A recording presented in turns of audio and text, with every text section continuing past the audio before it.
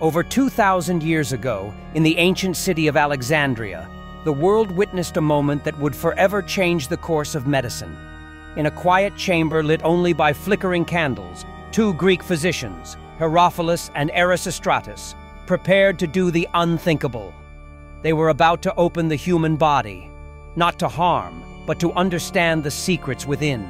As their bronze scalpels touched the flesh, silence filled the air. Every heartbeat in the room echoed the same thought: what truly lies inside us?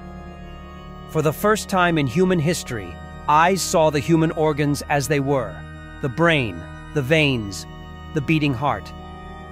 Knowledge was being born from the darkness of mystery, but the world was not ready. The church would later call it blasphemy.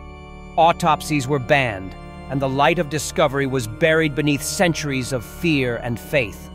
The truth slept, locked in forbidden books, whispered only among a few brave scholars.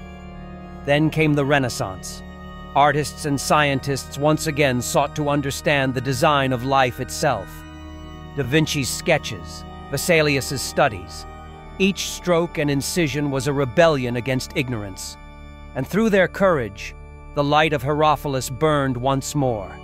Today, every doctor, every surgeon, and every medical student stands on the shoulders of those who dared to see. The first autopsy was not just a study of the body. It was the beginning of humanity's journey into itself. Because understanding life begins with the courage to face what's inside.